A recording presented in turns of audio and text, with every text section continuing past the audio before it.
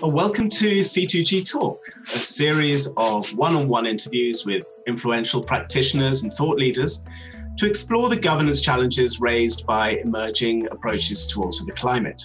I'm Mark Turner, C2G's Director of Communications, and I'm speaking today with Ambassador Liz Thompson, who is the Permanent Representative of Barbados to the United Nations. Ambassador Thompson has worked in development policy for nearly 25 years and has served many professional roles, including as an elected member of parliament from 1994 to 2008, and at various times as the Minister of Energy and Environment, Housing and Lands, Physical Development and Planning and Health. From 2010 to 2012, she served as Assistant Secretary General of the United Nations, with specific responsibility as one of two executive coordinators of the Rio+20 Conference on Sustainable Development.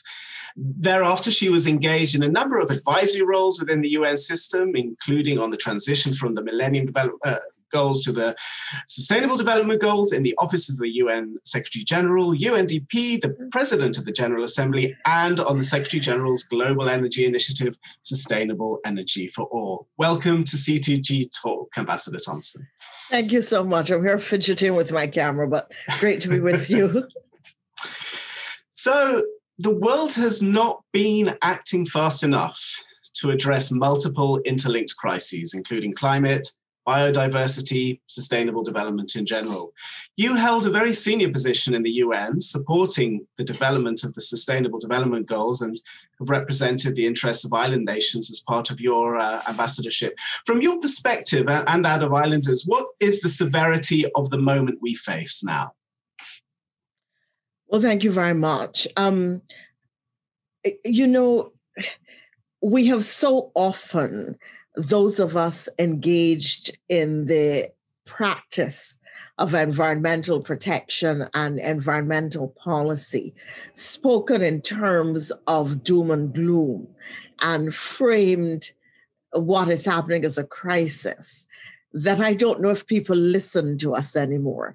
Because for crisis to impact people or to make it into their psyche, they think of something that has immediacy. And for a lot of people, they don't see the problem as an immediate one. You know, they get up every day, the bus or the train is running, food is coming to their table, etc.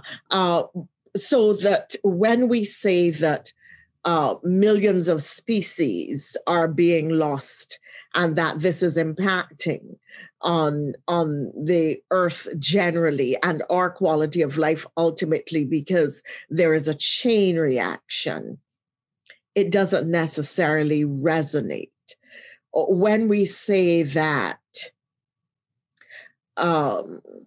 extreme weather events have increased, both in number and intensity, and that this has been the year of the worst fires on our planet ever. And simultaneously, it has been the most active hurricane season recorded.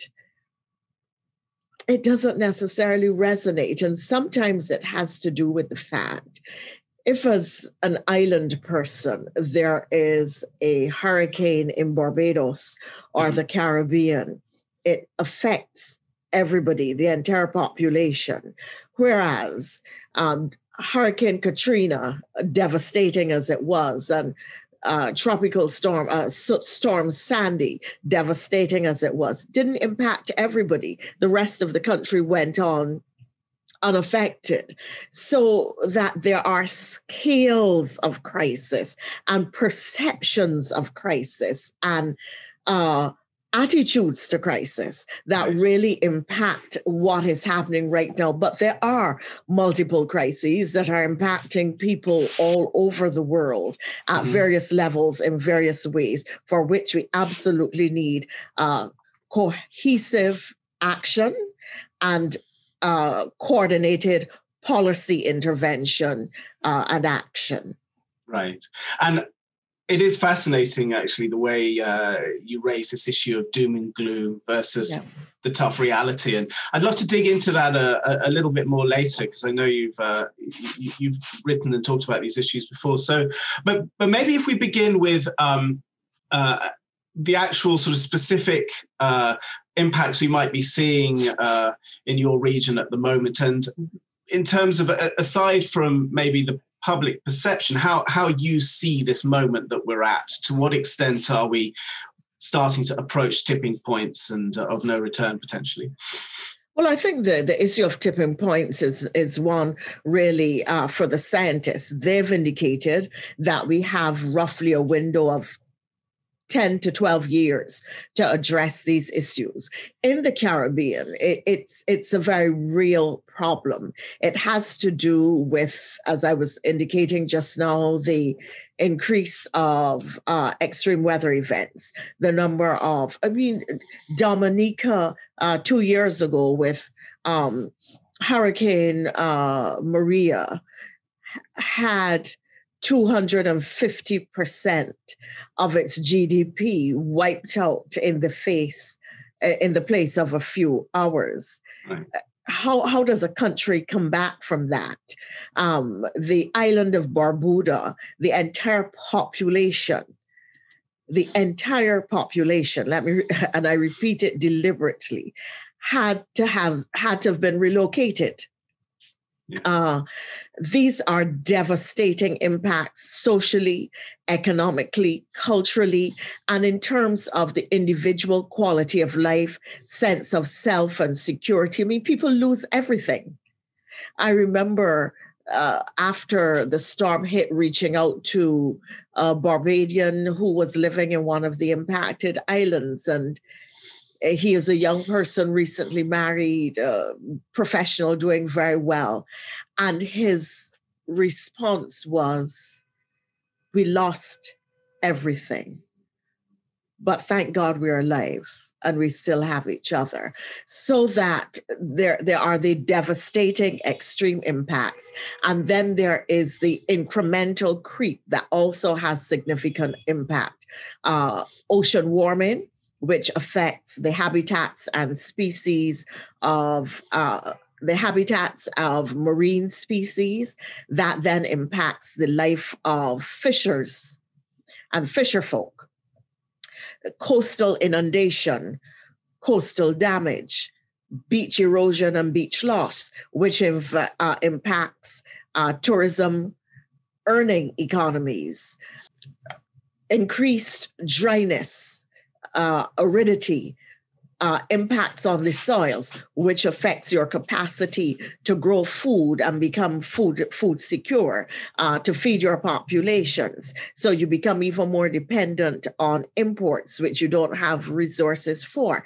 It means a diversion of budgetary resources to dealing with climate impacts, when instead of putting that money into healthcare or education or housing.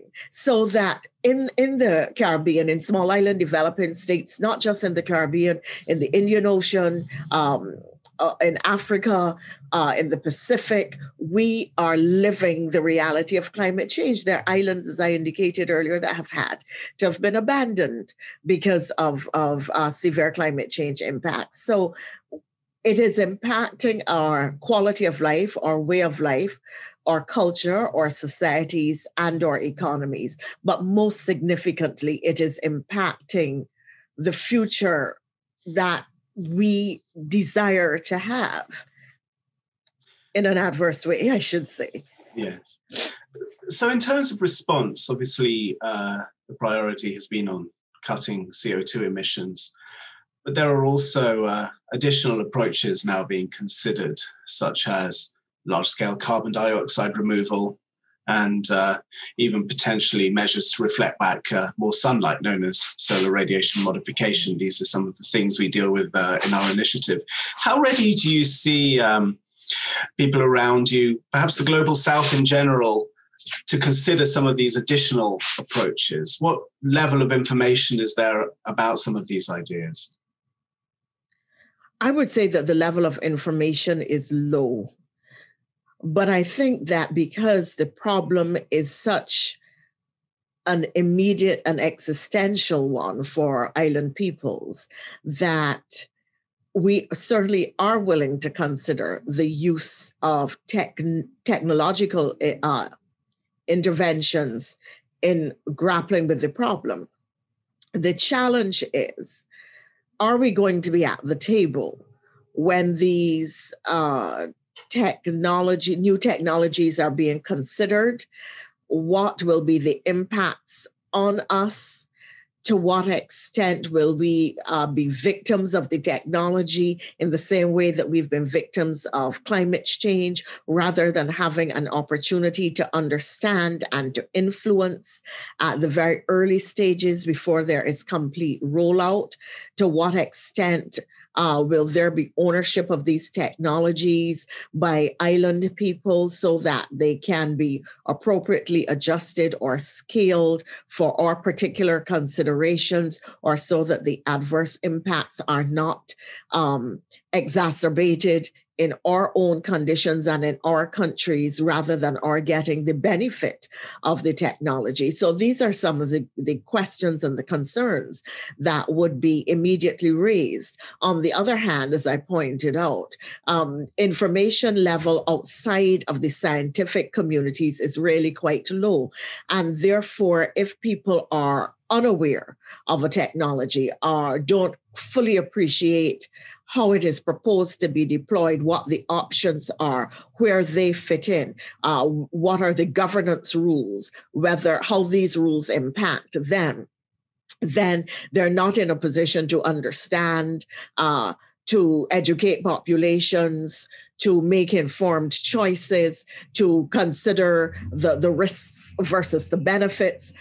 So my concern is that there is a low information level, I would think, even amongst policymakers, or perhaps especially amongst policymakers who are going to be making the critical decisions and have to be at the table. But I know that at the level of the universities and the scientific community within the islands, that there is discussion and understanding of these new technologies, even if not complete engagement from those who are leading the discussions on the issues relative to the technologies.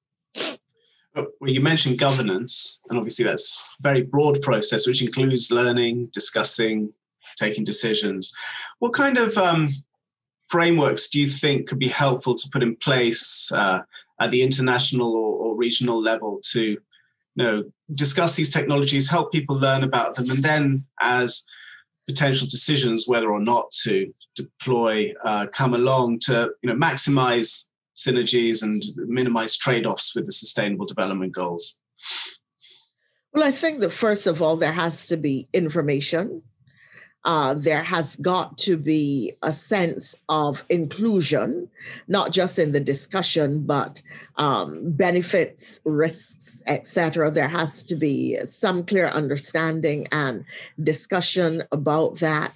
I think that that people in the islands, however, are going to be perhaps a bit more skeptical about these kinds of large-scale interventions, which are unprecedented and which we don't know the full consequences of, because clearly island peoples would not want to have their situations worsened by new technologies which are intended to help, but ultimately which don't, or which have a long-term adverse impact.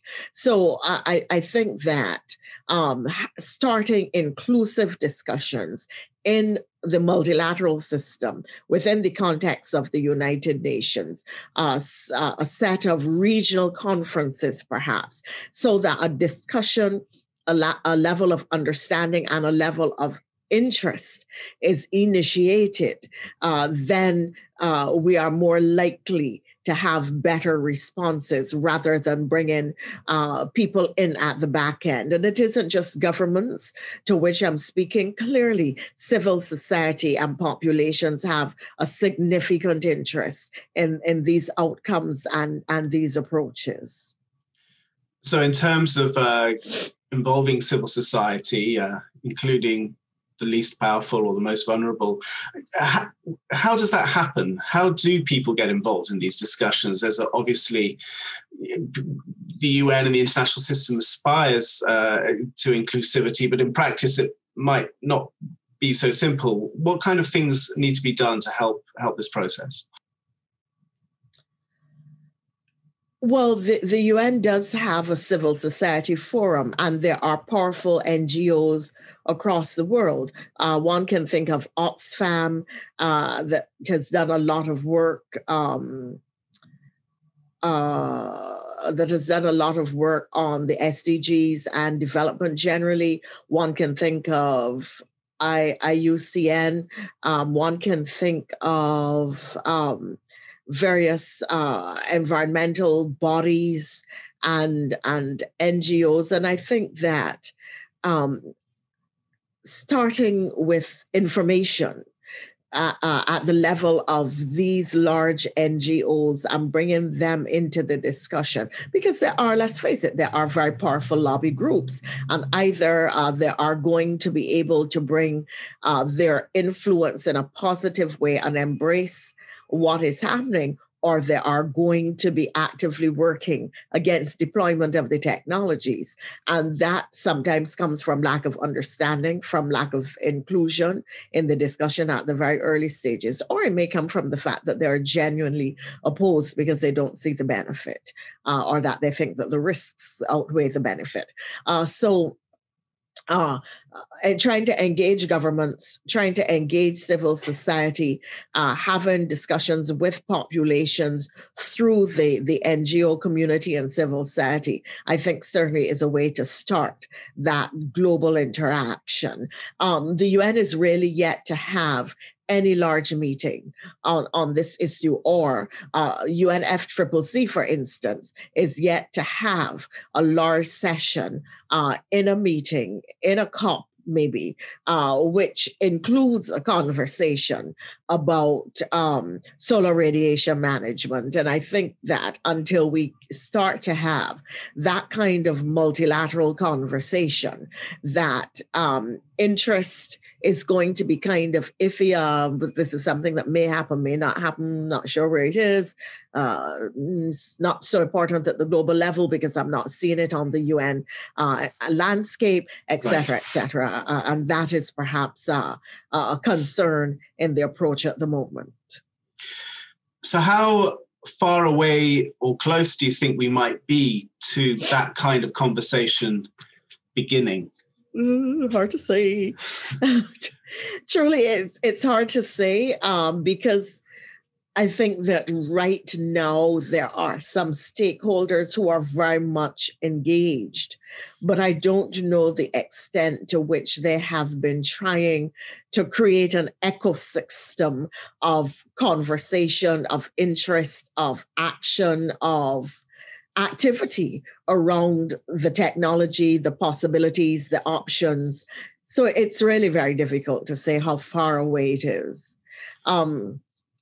I think that, interestingly enough, the change of government in the United States might tend to bring a higher level of moral suasion on the issue. And the announcement yesterday that former Senator John Kerry, I think he may have been who was a very senior person in either the Clinton or the Obama administration. I don't know which one, but the point is that President-elect Biden has actually identified an advisor or an ambassador on climate. This is a significant change. It means that the United States is going to come back to the table relative to Paris, that it is going to treat climate issues with seriousness, that it is going to engage with climate science and climate scientists, and that these discussions, therefore, a technology that is based in science, a technology option that can beneficially impact populations who are severely affected by climate change, or mitigate or adapt or halt the worst impacts of climate change. That is a discussion that is now far more likely to take place. And the engagement of the scientific community is critical to taking the process forward.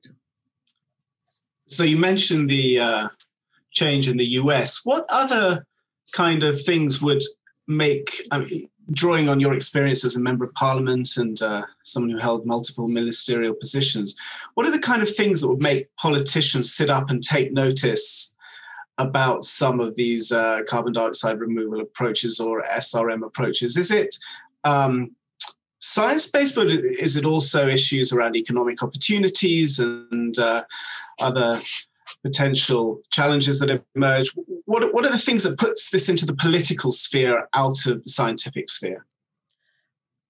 It's interesting that you should frame it in that way, because I started with making the point that we've so often spoken about climate issues and environmental issues in the context of doom and gloom, but we've not spoken to them as opportunity for an improved quality of life, opportunity for change that benefits and is more inclusive for a larger number of people, economic opportunity, business investment opportunity, investment in the future for young people, and so on. So I think that this is an important lens through which we have to consider the climate issue.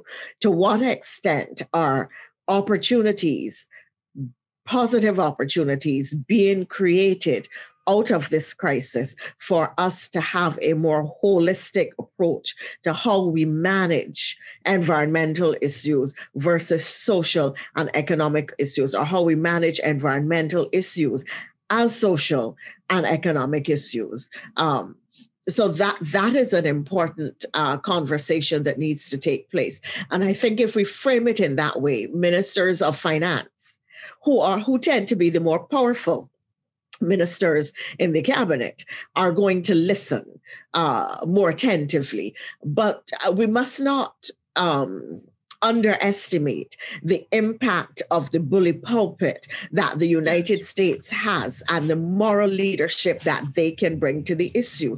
The fact that the US seemed to have been throwing its hands up and dismissing climate science. And you know, as I've heard the outgoing president say that it's a hoax by the Chinese. When you have that kind of attitude, it has a spillover effect. If there is moral leadership and ethical leadership, and if leaders are saying, I am going to pay attention to the science, this is an issue that we need to address. Multilateralism is important. The United Nations is important, and I am going to engage with the United Nations and other sovereign states in a sensible, solutions-based manner that uses science as our platform. Then the rest of the world is going to pay attention. And so we look forward post-January to having climate change addressed in a different way. At the same time, we have to concede that a lot of change has taken place at the level of communities, municipal centers, mayoral centers, etc., so that there has been engagement, even if not at the federal level. There is engagement still going on at the community-based level, and that too is important, but we need the macro moral leadership on the issue. You yourself, I believe, experienced COVID-19. Yes. You mentioned the interface between science and policy. Do you think that the pandemic and what we've been through recently has either changed, well, your own thinking, but in general, the communities around you about the way science and policy interact? And does that have an effect on how we think about climate change? That's such an interesting but complex question. There has been so much misinformation and disinformation about COVID that there are a lot of people who do not believe that COVID started as a result of a breach in nature. They think that it is a manufactured or man-made virus as opposed to a naturally occurring virus. And I ask people who say that, How then do you explain the plague and the Black Death? How then do you explain the Spanish flu? I think it was the last major pandemic of about 1918, 1919, 1920 in that era. People can't answer. They still tell you, but I still feel that it was manufactured. I think that we are learning that we have to be more respectful of nature, that Mother Earth is called Mother Earth for a reason. And as her children, we must not be abusive of her. And we have to recognize that what we do to Mother Earth, we do to ourselves. So getting that change of behavior, that recognition that planet, profit, and people don't have to be mutually exclusive, that we can work toward a people-centered planet that allows for profit without abuses and exploitation. That is really of extreme importance. I think COVID has made us ask questions like, how can I live a better quality of life? All of the things that I was rushing around doing, how important are they really? What are my priorities? Do I need to connect more with loved ones because life is so fragile? I also has made us recognize that a lot of the faith, the absolute faith that we had in man-based systems and technologies is perhaps misplaced, that they are not as infallible as we believed. You know, we've seen developed country healthcare systems completely overwhelmed and unable to cope. At the same time, man's ability to innovate, to find a vaccine in record time suggests that where we are willing to put effort, where we are willing to put emphasis, where we are willing to put resources, we are able to engineer solutions. And that is why what is happening in relation to climate change and the almost what could be described as climate genocide, that is being perpetrated against developing countries and islanders in particular. That is what makes it such a tremendous tragedy, that it is avoidable, that there are solutions, that with effort, emphasis, and resources, we could beat this if we wanted to. You raised so many things in that answer. Thank you. Maybe I could just grab two elements there. You talked about nature and technology, and that is just a fascinating relationship. And often when discussing some of these new approaches, carbon dioxide removal or solar radiation modification, you get a sense that sometimes the discussion is actually as much about a fundamental attitude towards nature or technology as the approaches themselves. Certainly in carbon dioxide removal, you get a number of nature-based solutions, but also technological solutions. Do you think that people are heading towards a more, and then we take the word faith as well, but do you think people are heading towards more of a nature-focused approach to these things, or do you think that there will be a kind of a balance in how people understand the relationship between nature and technology as we look for approaches to tackle this crisis?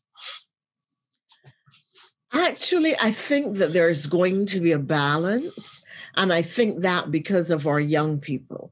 Our young people grow up with technology at their fingertips, you know, from the time they're born. They're engaging with the technology. They see it as a tool for problem solving, for things that you do in your everyday life, for quality of life, for convenience, for connecting, so that because our young people are invested in technology and because wherever you go, in whatever part of the world, there are so many young people who are engaged and passionate about the issue of climate and protecting the earth and being respectful of nature and consuming less resources. I mean, the whole thing of the sharing economy, which is being driven by young people, is less of a consumer economy than we are accustomed to, where we use and then discard or just invest in consumer goods all the time.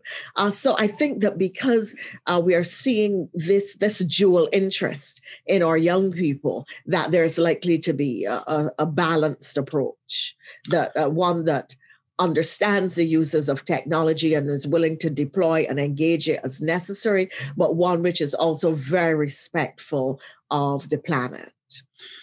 And maybe just one question, I think it's never enough one question, but about faith.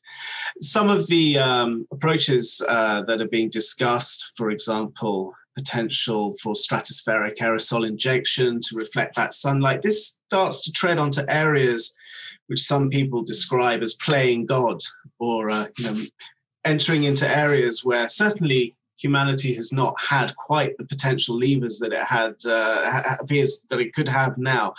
How important a role do you think faith and religion and other ethical frameworks will have in helping people take these decisions?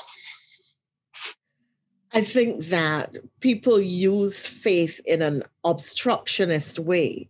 But I'm a Christian. The Bible tells us that we are made in God's image. And if that is true, then God makes us infinitely capable of engineering, of imagining, of innovating. And we have a responsibility to use those skills for good and for the benefit of the human family. And let's think about it. Really, we have been playing God for a very long time. From the time we invented vaccines and stopped natural death and natural selection, we were playing God. We've been playing God every time we save a premature baby, which nobody says us not to do. Everybody wants a premature baby saved, and all of the risks that baby might face in life eliminated. We've been playing God when we sent people off to the moon and sent an exploratory spacecraft to look at Mars. We've been playing God for a very long time and in very many ways, and we are going to continue to do so. And I don't know that it is wrong, because if we are made in God's image and if we accept the infinite potential and capabilities that he places within us, then we must also accept that there are placed there to be used, and to be used for the good of humanity and to be used for the good of the planet on which we live. There's one phrase I was reminded of that a famous futurologist suggested: we are as gods, now we have to get good at it. I like that. Yes. Yeah. Yeah. I wanted to finish on almost where you began, on the issue of doom and gloom. And so we deal in climate with some really quite challenging issues in terms of how we take them on emotionally. At the same time, you clearly have to keep on going. I believe you wrote Barbados' first audiobook, Make Yourself Happy. How do you maintain a sort of hopeful, happy approach to life, even at such a difficult moment in humanity's journey? So Make Yourself Happy was actually our second audiobook. There was one previously, and I think it was on something to do with medicine or health. The thing is that we cannot remain depressed. Hope springs eternal in the breast of man. And that really is true, that ultimately we recognize that life is about getting on with the business of living, with the joy of living, with the connection of living. And therefore, even though there are crises, we also recognize that these are not, whether it's a crisis of COVID, whether it's a crisis of climate, these are not the first crises that the world has faced. We've had world wars, we have had pandemics, we have had physical devastation, environmental devastation. But we have survived. We have managed to pull ourselves back from the brink of disaster. When we looked back on how war had hurt humanity, we formed the United Nations. When we looked at how we were having various challenges and problems that threatened our species, we found solutions, and we will do so again. Man has ultimately found a way to survive and to succeed. And I think, it goes back, though it will not be popular to say this in the multilateral context, and it is perhaps not politically correct, I think that the God in us really saves us and causes us to save others and to save our planet. So even when we become our worst selves, as we have seen with dictators over time, even when we have been destructive, someone's humanity recognizes the value of our planet and the dignity of the human family, and we act to enhance and protect it. And this is what we're going to do now. This is what we absolutely have to do now. And I believe that we will. Thank you very much. I really appreciate your time. It's very interesting to talk with you. Ambassador Thompson, I really appreciate you coming to C2G Talk. Thank you so much. Thank you for having me.